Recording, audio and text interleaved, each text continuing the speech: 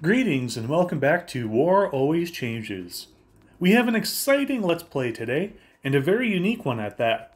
We are actually participating in a roleplay event in Conflict of Nations World War III. This is taking place on the Nick Discord server, founded by the content creator of Conflict of Nick on YouTube. Never having been in any sort of video game roleplay event before, this is pretty exciting for me.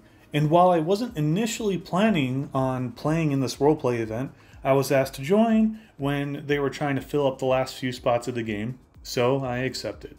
I initially filled out my application as Egypt, but that was actually filled as I was writing it, so I switched to applying for Libya. It was actually interesting reading the first few articles on Libya and learning more about the nation in order to effectively roleplay as it. And while I was satisfied with the final draft, I wish I had initially played on the two administration dynamic that is currently taking place there. Here's how the application went. Libya has been in a state of fragility ever since the justified takedown of the wicked Muammar Gaddafi in 2011. The illegitimate government, led by the tyrannical Khalifa Hifter and his militias, have been causing misery to our proud people for many years. The UN and myself have been trying to hold elections without success until now, and elections are scheduled for December 24th. With the help of the UN, we will bring peace and stability back to Libya. And once we reach an agreement with the administration in the East, we will draft a new constitution and have a wholly recognized prime minister elected. Things remain relatively non-violent aside from some militia activities since the October 2020 ceasefire. While we received much global support from the UN, Turkey, and others, our relation with some countries are tense. Egypt and the UAE led an assault on the illegitimate government of Tripoli in April of 2019, and foreign actors involved with inciting insurrection are unacceptable. We will defend our country to the bitter end and will strive to build back better. With things looking better on the horizon with the upcoming elections, we are also focusing on once again becoming a country with a strong oil supply. Much work will be needed to improve our infrastructure and invest in the heavy industry needed for oil collection and refining. Soon, we will be able to compete with the UAE in oil supply, and our citizens will be safer and more comfortable than in times past. As a disclaimer, I will not be giving any actual political opinions during the series. Everything in this Discord and out of it will be purely for the sake of role-playing, and I will do my best to study the histories, political structures, and cultures of whatever country I play in order to best portray what they may do in real life. With this said, I got accepted as Libya and went to work building arms industries and creating ties with Turkey. They were very happy to work with me, and this makes sense historically since Turkey helped the UN-backed administration of Tripoli back in 2019. The Eastern government, with the help of Egypt and the United Arab Emirates, launched an offensive to try to capture Tripoli, which failed because Tripoli had the help of Turkey as well as troops and mercenaries from Syria. And that is the beautiful thing about playing as Libya. While realistically it may be split along different lines politically, I have complete control to roleplay as both the UN administration as well as the Eastern government. That means I can get favors from both sides of the spectrum until I hold elections that will effectively choose a side for Libya. And while all of this is make-believe, and nothing I say should be taken as fact or as a super accurate history lesson, I will provide sources below to some of the stuff that I have learned. As you can see here, we are building up our troops on the eastern border just in case Egypt attacks us because of our Western government. And while no one can declare war on players until at or after day 30, I might as well do some troop buildup there if I do choose to align Libya with the West. But generally speaking, things are going well for Libya. I've been talking with a few people and have Turkey as a strong ally. From what I know, Turkey is another one of those nations that can play both sides, but they are honestly probably more Eastern aligned. Regardless, we are going to need a lot of help if we are going to move past our level 1 arms industries and low-level troops.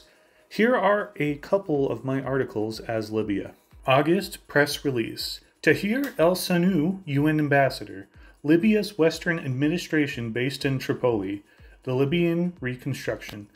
We are taking steps to rebuild our nation on a daily basis with the great efforts of our allies in the UN and our hardworking citizens.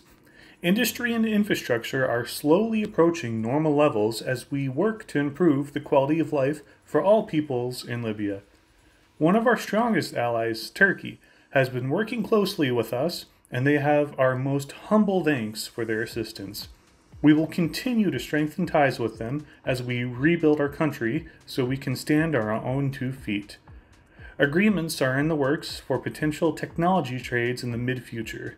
While things are relatively peaceful due to the ceasefire with the East, we eagerly await the elections in late December so that Libya may once again be a unified government. Official address: General Khalifa Haftar, Libya's Eastern Administration, Reconstruction and Reunification. Despite the desperate attempts from the UN to destroy Libya and our way of life, we are on a path to recovery and perhaps to future peace. Our citizens must suffer no more, and peace will be achieved either through the liberation of Tripoli or through the election of a unifying leader. While they have assisted us greatly in the past, no foreign allies are currently in the East. We will continue to build ties with Egypt, Russia, and the UAE as we move towards Libya's reunification. Military infrastructure, as well as civilian, is being rebuilt at the quickest pace we can manage. Libya will once again be a great nation after the oil industry is rebuilt and a true leader, such as myself, is elected. I promise our people that come December, the quality of life and stability of our proud nation will improve greatly. As you can see here, our troops have arrived where we were rallying them, which takes a lot longer than I'm used to since this is a one-time speed game. We have the max level arms industries we can build at the moment. Since we are a non-power, we will have to get investment from someone, probably Turkey for the first one. And I'm thinking we will go heavy air superiority fighters since they are tough to beat without strong SAMs or frigates.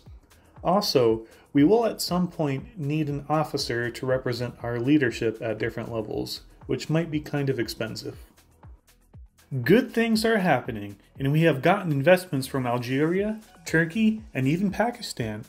I'm not sure what to do with Chad, as a few people seem to be against them, so maybe I'll just stay neutral with them for now. We just need to focus on getting as many investments as possible to strengthen our country. Then, when the time comes, choose a side. We will hold an election, and hopefully we will choose the winning side. And I gotta say, folks, there is so much happening in the background that you don't see. So many Discord DMs and a lot of time spent in the OOC chat. I'm just happy that there hasn't been any drama or disputes yet. I guess being the underdog is working out so far. お前をぶっ飛ばすために俺は強くなる。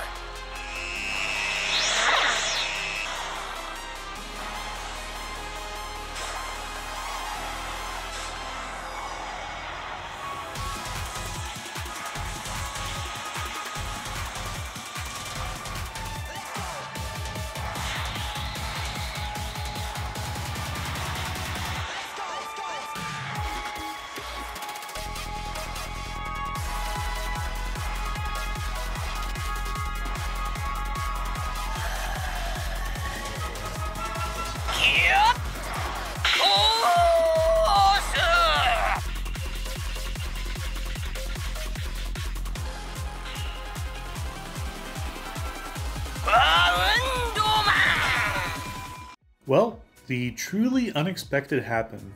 I went from being a non-power to being one of the most powerful nations. From what I've heard, this was due to the fact that the person role-playing as Russia was not actually role-playing actively enough and was quite rude to the moderators. so they were kicked from the game, and I was asked if I wanted to fill their place. I said yes. This came up rather suddenly, so I had to finish up with Libya on my phone. Now, since I had been building up industry, the citizens were happier, and things had been relatively peaceful in my version of Libya. Due to this, I thought it fitting to hold a snap election early to elect a leader before I left as the player role-playing as the nation. Luckily for the eastern countries, the people chose General Haftar in a landslide. Now it's still up to the next player that gets Libya to continue being east-aligned, but hopefully this will push them in that direction. Breaking! Libya has held a snap election for the new central government of Libya and has elected Khalifa Haftar as the new prime minister. A new constitution has been drafted immediately following, and the office of the executive branch will be based in Tripoli. Since the 2020 ceasefire and the rebuilding of the oil industry, tensions cooled off to a point where the former Western and Eastern administrations felt comfortable enough to move the elections to August. Haftar won in a landslide, with his unifying message and patriotism. We will no longer have any UN influence in our country, but we will not seek hostility with them either, Haftar said in a statement following his appointment as Prime Minister. He won 68% of the vote versus his rival Tahir el-Sanu. Much political organization still needs to be done in the wake of this shockingly quick reconstruction of Libya's political system, but better times yet still may be on the horizon. I am disappointed that a more moderate leader wasn't elected, but we must respect the wishes of the Libyan people, said Stephanie Williams, a UN Special Advisor. All embassies, such as the Italian embassy, still remain in Tripoli and will likely not be removed as Haftar continues to shift his goals towards peace and prosperity for Libya. I don't think that this early election was too terribly unrealistic, but at the end of the day it's a non-power, so it won't affect events on the world stage anyway. But here we are, folks. We now have the reins of Russia. I can see that the previous player was hard focusing on arms industries. That's good. I shouldn't be too far behind. They researched National Guard and air superiority fighters. As you may know from my very first video on this channel, I love National Guard. And ASFs are a good choice since my country is so big.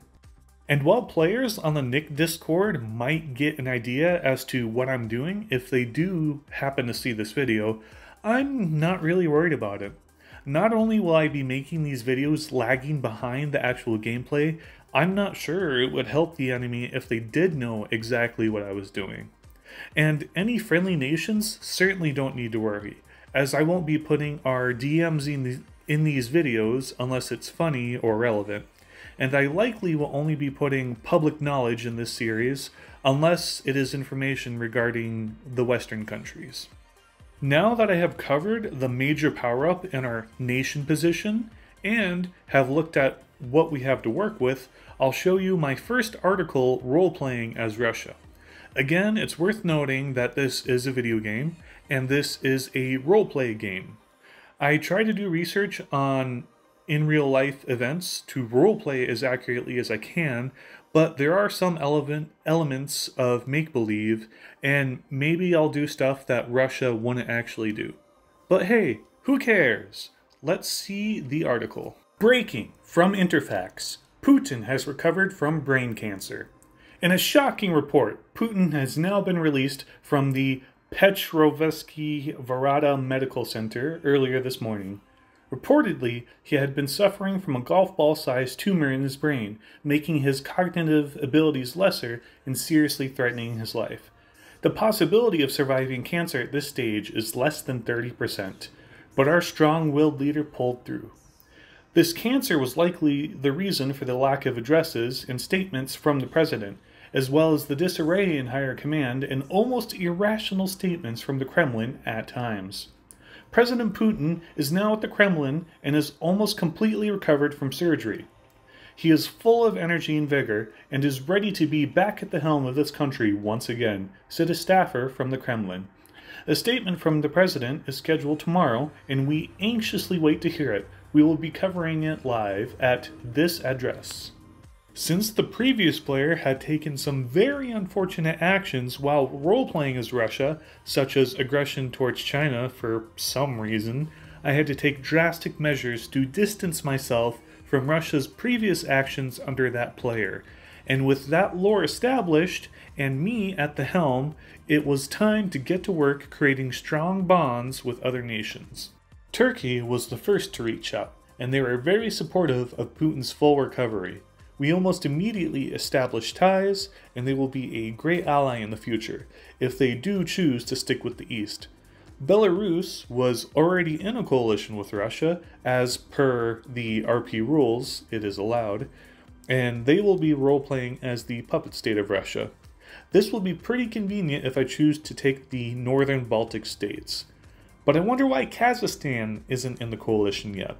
It would truly suck if they were inactive, because swapping out inactive players for those who are not yet in the RP has created some challenges with other countries being inactive, by creating a sense of being left behind and having to get caught up on all of the relevant country and world events. At this point, I was hard at work, chatting it up in the OOC section of the Discord and personally messaging countries that I thought would or could be aligned with Russia. As you can see, we got Mali, Algeria, and good old Libya working with us. And we even went as far to get a military base established in Mali. This is pretty exciting, and while I only have one infantry there now, if need be, I can have a full stack there.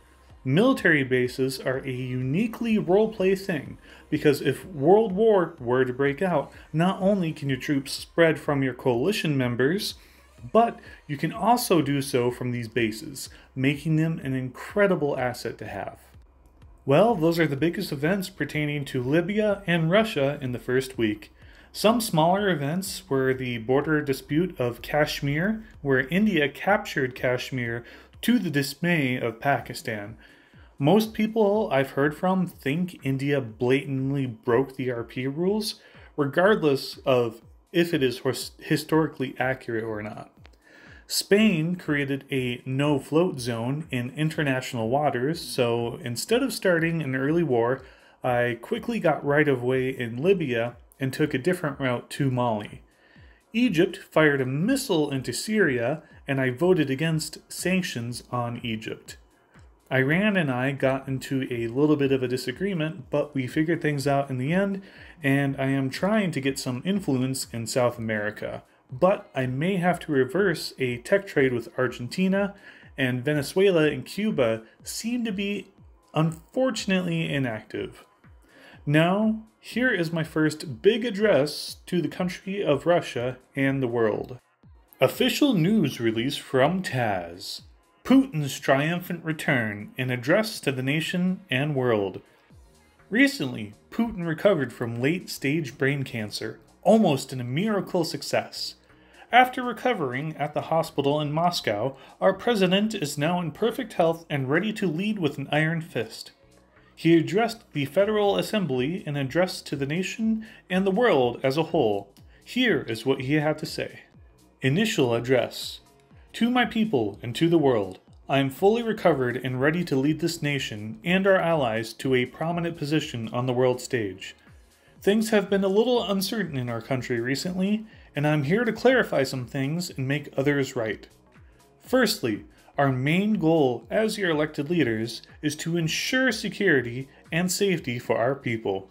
We will continue to improve our infrastructure and invest in the AFRF for a safeguard against Western hostility. As we have seen recently, some NATO member states have been becoming increasingly hostile towards us. So it is clear we must prepare for what may result from their aggression against our citizens and be more vocal about our goals. NATO, the UN, and the West. While we are not at a state of Cold War like in times past, tensions are rising as a result of Western aggression. Recently, a military convoy was chartered to move through international waters en route to Mali, our ally, but both Spain and Italy spat in our face and threatened initiating world war. Fortunately, we found a better route, flying through the mainland of Africa. We have had a military presence in the Mediterranean in times past, and nothing has changed but the West's twisted perception. Do Italy and Spain speak the quiet part out loud, or are they foolishly speaking out of line? We would like an answer to this. On another note, we will continue to support our allies and protect our national interest. In the 1990s, NATO assured us that they would not move another inch eastward, and that broken promise is severely hindering our attempts towards peace. We want to work towards peace and trade, but we will not allow Western meddling. Crimea and other national interest. As it is well known, the people of Crimea elected to join Russia in September of 2014. Russia has also invested in major infrastructure for commerce and daily living, such as the Kerch Strait Bridge. Within 30 days, or potentially sooner, we will complete the annexation of Crimea, to the people's benefit. Other Baltic states have shown interest in fully joining the Russian Federation, and in the coming weeks and months we will continue talks with countries such as Lithuania, Latvia, and Estonia. International ties. We continue to grow closer to our allies abroad and our closest neighbors. Asia, the Middle East, Africa, South America. We are expanding our generous hand to invest and trade with those who share our goals of security and global stability. We will have more announcements for specific regions coming soon.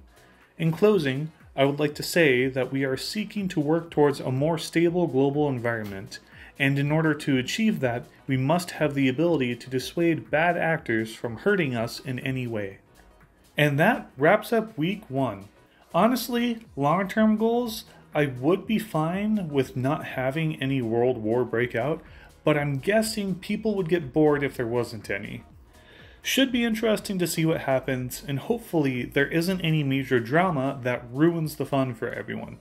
Thanks for sticking till the end, and stay tuned for week 2 of this Nick Roleplay event. Official address, General Kaf... and has elected... Putin has recovered from